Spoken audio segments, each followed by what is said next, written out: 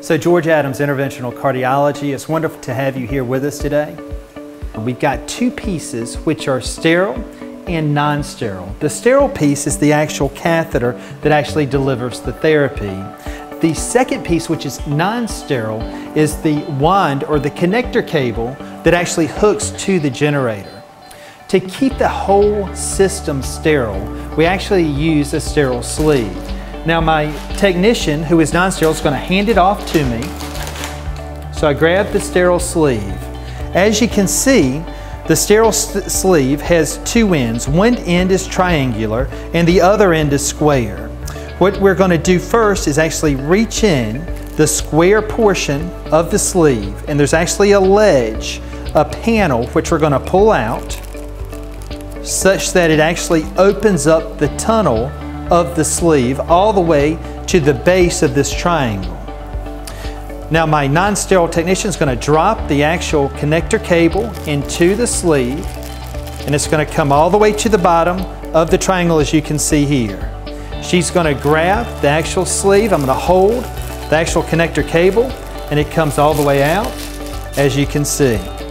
Now, what we would like to do, there's also two components on this sleeve. One is the actual rubber bands, and the other is actually a piece of sticky tape, which we'll go through. So I'm going to remove the rubber bands, and before I do anything else, I'm going to leave a portion of area on this triangle, usually before it actually starts to make the actual graduation of the triangle. I'm going to take a rubber band, as you can see, and I've actually cupped it, the triangular piece, and come around the actual device. I rotate it down to below the actual impulse button. I'm going to make one more loop. The rubber band is going to keep the actual plastic piece taut against the device, and I've released the actual sticky tape. Then what we're going to do is there is actually a perforated region at the triangular portion of this sleeve. I'm just going to pull it, and the perforation actually tears, actually opening up the hole to this non-sterile wand or connector cable. Next, what we're going to do is we've actually got our lithotripsy balloon. You pull the red piece off, and as you can see, these two devices will actually marry. It's a magnetic connector. I'm going to come into the sterile sleeve, and as you can see, it actually pulls it to it, and you want good apposition of the connector cable to the balloon. If it doesn't seal well, if it's not well opposed, then you'll get an error signal actually on your generator. So you just need to move it around a little bit. You may even have to pull it apart again and then reconnect it, okay?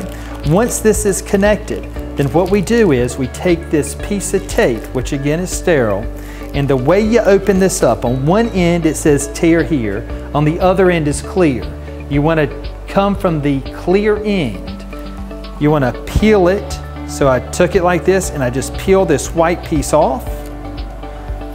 And now what we're able to do is we're able to tape the actual balloon lithotripsy catheter to the actual connector cable, such that now we have a secure seal on the distal end where your connector cable is, and on the proximal end where your actual balloon is, and it leaves you the space for you to press your therapy button open. Now what we're going to do is we're going to take our non-sterile technician is going to actually plug the connector cable in, and what it does is the generator recognizes the actual catheter that it's connected to.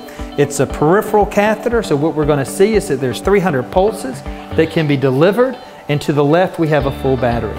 And it actually lists the balloon size. So this is a 5.5 by 60 millimeter balloon lithotripsy catheter. The other thing we'll notice is that it's yellow. So this is more or less a precautionary measure. You can't deliver therapy while it's yellow. It's like a yield sign, more or less, such that once we get the catheter and the balloon in place across the lesion, then we're able to push the button, And when the button's pushed, it turns green, and that means go or therapy can be delivered.